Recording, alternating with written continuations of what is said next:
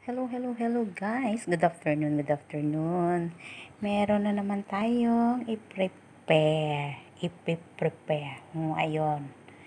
Meron po tayong coleslaw with radish. Ayan I had before video the basic coleslaw, but this time I want to add this one, the radish. This kind of radish is not like that one, the white radish is a bit spicy. This one, the circle one. This kind of radish is not spicy. Like this, this one is red. Color red. Red radish. I make only little bit because we only 3 person, so that's why it's not too much. Only this one, maybe 1/8, one big tomato, and then half cucumber, and then one small carrots, and then my radish, maybe I only put this one only this 2, 4, 6, 7 pieces only. Okay guys, and then this one I need to shred the carrots here. I'll wait for a while because I need to wash everything first before I cut. Okay, thank you. Wait. Hello guys, mag-umpisa na tayong mag-cut. Kaya wala akong tripod. Naku po, gumawa muna ako ng improvised tripod. Bahala na. Huwag niyong pansinin yung mukha ko. Pansinin niyo yung ginagawa ko po, ha? Okay.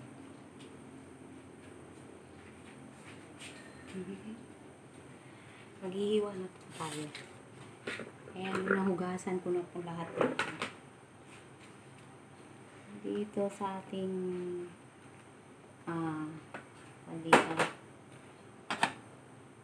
dito sa ating cabbage o English cabbage. Lang hiwain natin siya na manilipis po.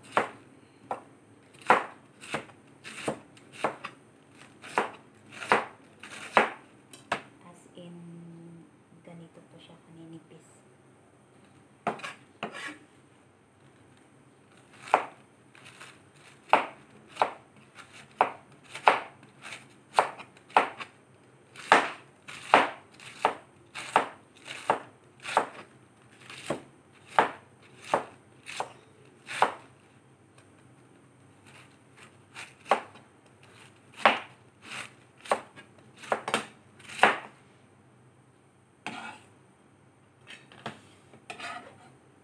Ito yung lagayan ko ng salad bowl ko kasi maliit lang. Hindi masyadong madami. Pag malaki, yung malaking puti ng salad bowl ang nilalagayan ko. Pag sa coleslaw, ito lang. Konti lang po kasi ang gagawin ko dahil lang kami. 3 lang kami kakain.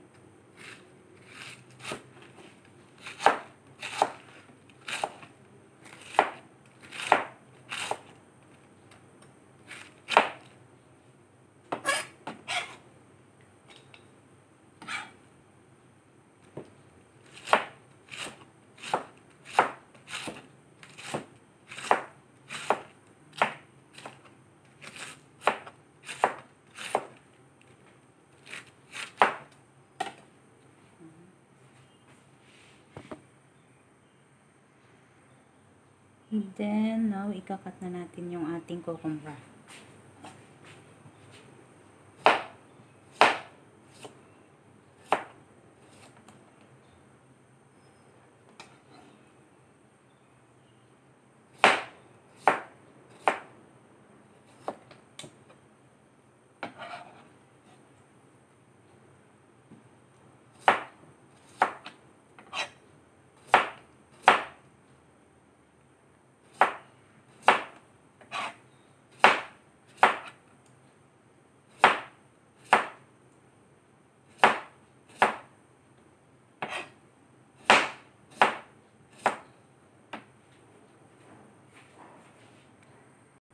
Tapos yung ating tomato, ikakat na rin po natin.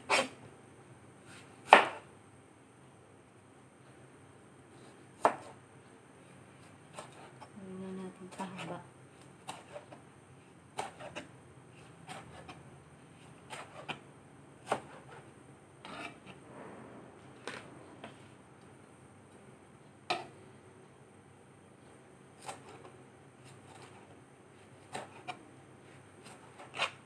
Wala kasi kaming yung cherry tomato, yung maliliit na tomato, yung maganda dito. Kaso malalaki yung nabili namin. Kasi double purpose itong tomato na to, pwede pang salad, pwede pang luto, pwede pang hamburger, ganun. Ano po yun, yung pinaka base natin na yung English cabbage o repolyo, and then yung cucumber, tsaka sa gilid ko nilagay yung tomato. After that, magbabalat tayo ito.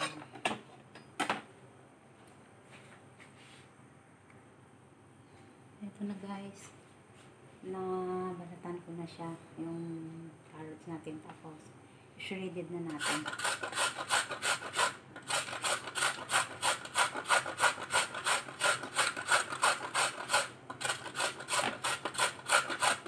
Maganda ito. Hindi na kang pagkakanitang gagawin. Badgaran ng keso.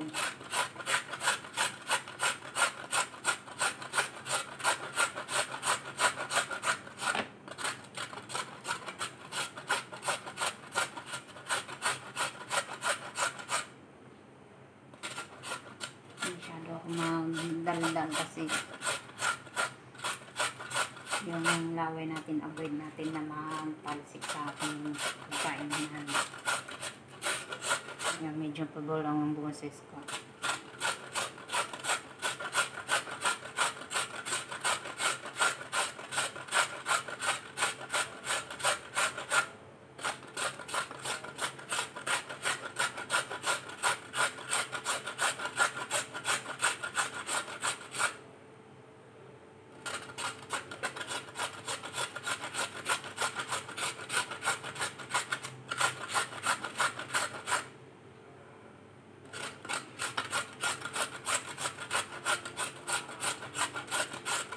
Actually guys, gandahan kayo, baka yung daliri yung gat-gat dito. Pag medyo manliit na, huwag nang sagad-sagarin kasi delikado. Ay, ganito ginagawa ko.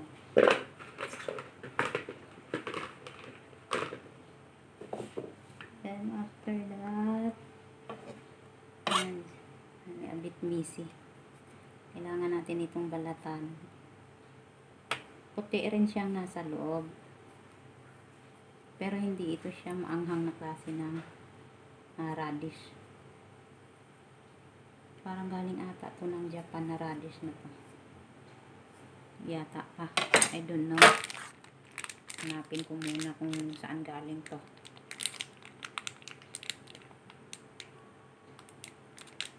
Hindi nilagay kung saan galing eh. Product ba siya ng ano?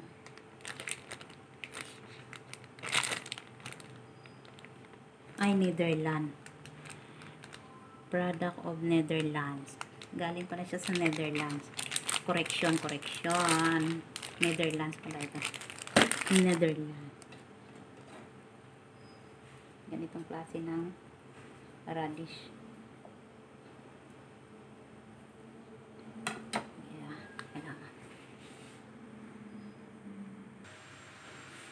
Welcome back guys.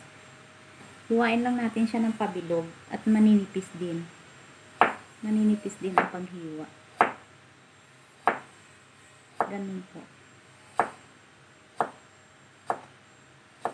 Dahan-dahan lang.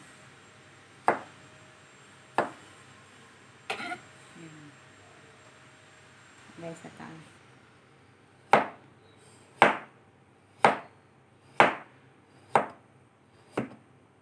make sure na yung knife natin ay napaka sharp para maano mo yung control ang nipis ng ating nihiwa.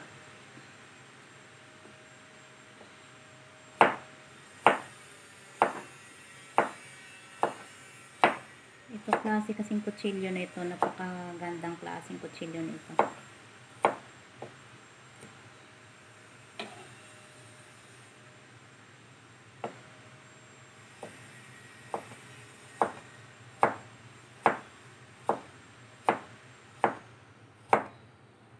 Ayan po, tapusin ko na. I'm done, guys. See? This one. Ready. I put only into the fridge. So, if ready with that one, I put only this coleslaw dressing. Coleslaw dressing. Easy. Pagkatapos niyan, yun na. Salamat po. Mega shoutout po sa lahat. I'm sorry sa hindi ko ma-mention. Pero lahat na lang. Lahat. To all my subscribers, thank you so much. And then, God bless us all. Salamat sa panonood ng aking mga videos. Okay, bye-bye. God bless.